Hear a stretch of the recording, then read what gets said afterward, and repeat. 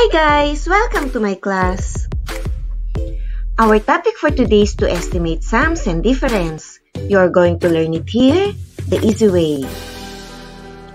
If you are new to my channel, please subscribe so that you will be kept updated on the next math lesson. Then, like and share so that you can also help other students. We are going to learn today how to use number sense and benchmark fractions to estimate sums and difference. Number sense refers to a group of basic math concepts including how to deal with quantities and number comparisons or understanding. While benchmark fractions are fractions that can be measured or judged when measuring fractions.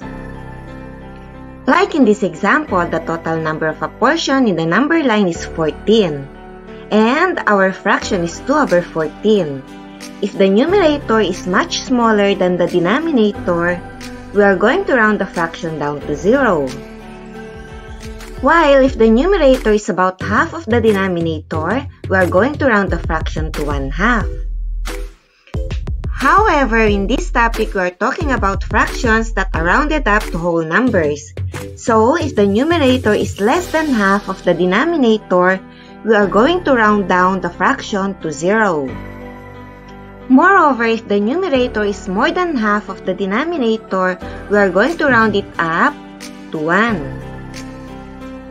How much more if the numerator is almost as large as the denominator?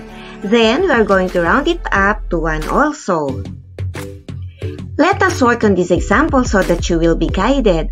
Estimate the mixed numbers and round to the nearest whole numbers. 4 and 1/5 plus 3 and 4/5.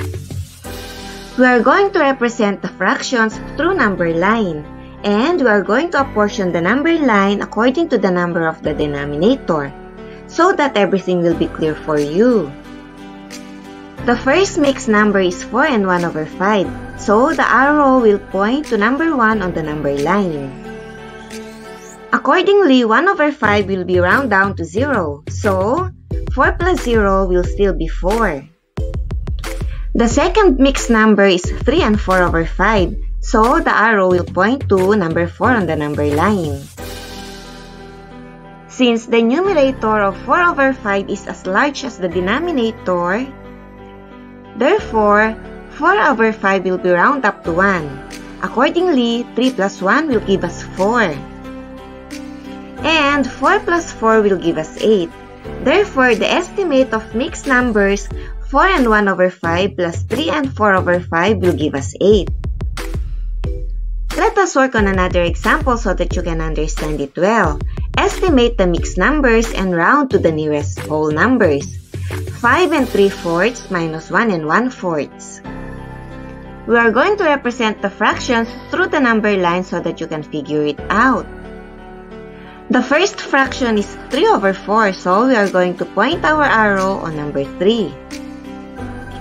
The numerator is as large as the denominator, therefore, it will round up to 1. Accordingly, 5 plus 1 will give us 6. The second fraction is 1/4, so we are going to point our arrow on number 1. And the numerator is much smaller than the denominator. Accordingly, 1/4 will be round down to 0. Therefore, 1 plus 0 will give us 1. Furthermore, the whole numbers we've got is 6 minus 1, and it will give us 5. Let us work on another example so that you can fully understand the lesson. Estimate the mixed numbers and round to the nearest whole numbers. 6 and 7/8 plus 2 and 2/8.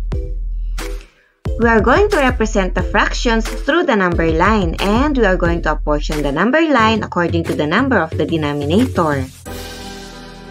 Our first fraction is 7/8, so we are going to point our arrow to number 7 on the number line, and number 7 is much closer to number 8, so we are going to round it up to number 1. If 7/8 will be round up to 1, it will give us 6 plus 1, and the answer is 7. However, the second fraction is 2/8, so we are going to point our arrow to number 2 on the number line. Number 2 is much closer to 0 than number 8, which is the whole thing. So, 2 over 8 will be round down to 0. Accordingly, 2 plus 0 will give us 2. Therefore, 7 plus 2 will give us 9. It is easy, right? Let us work on another example so that you can hit it off. Alyasha watch movie for 3 and 5 over 6 hours. Then, play Mobile Legend for 2 and 4 over 6 hours.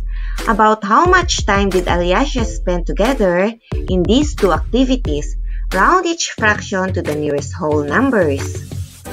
So, we are going to add 3 and 5 over 6 to 2 and 4 over 6.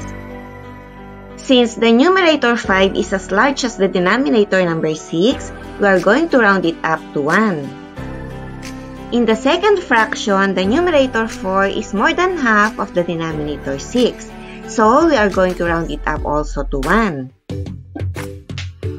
Moreover, 3 plus 1 will give us 4, and 2 plus 1 will give us 3. Accordingly, 4 plus 3 will give us 7. Therefore, Alyasha spent about 7 hours in the two activities.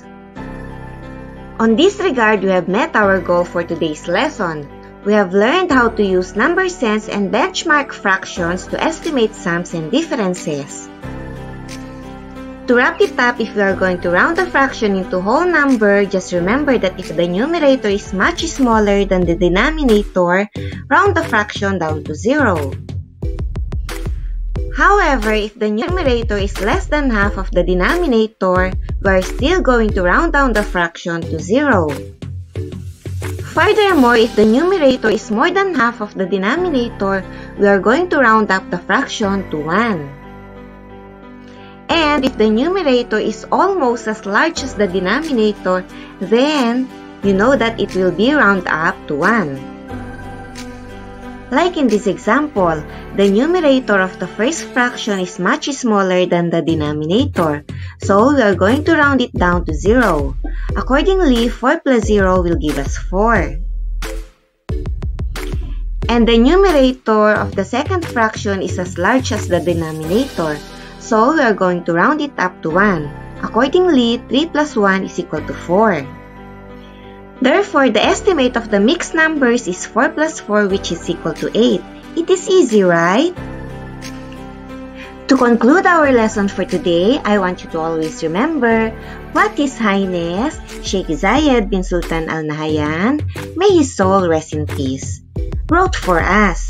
Education is like a lantern which lights your way in a dark alley. Sheikh Zayed wrote and left this quote for us because he wanted the youth to give importance to education. His quote will handed down from generation to generation, but the genuine concern of Sheikh Zayed for his nation will always remain. And the desire of Sheikh Zayed's heart will surely be realized in the succeeding generations. And to encapsulate our lesson for today, I want you to always remember that life is a math equation. You cannot get the most of it if you cannot convert the negatives into positive. I do hope you have learned a lot for today's lesson and you find it easy. Till next math lesson. Catch ya later, guys. See ya. Check Math Brainiacs for more lessons, okay?